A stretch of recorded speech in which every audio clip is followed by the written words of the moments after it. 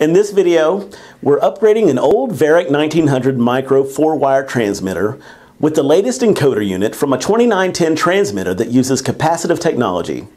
We'll cover the configuration needed to ensure the transmitter is set up correctly in our next video.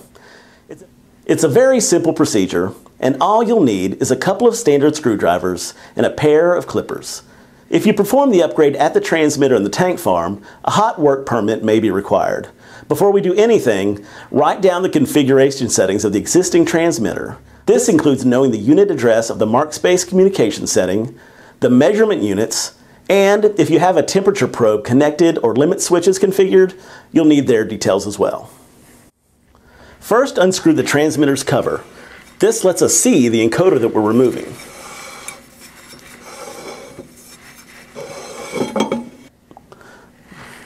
Just disconnect the wire connectors and cut any cables that may be holding the wiring bundles in place. Now remove the 4 screws holding the encoder in place. Remove the encoder from the enclosure. You can dispose of the encoder and the 4 washers that held it in place, but replace the screws.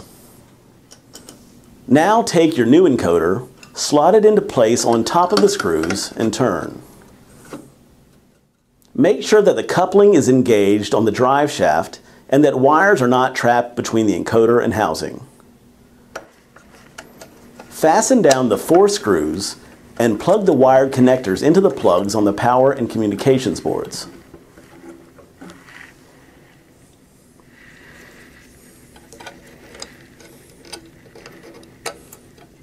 We now need to set the configuration to match the old encoder using the switches on the communication board.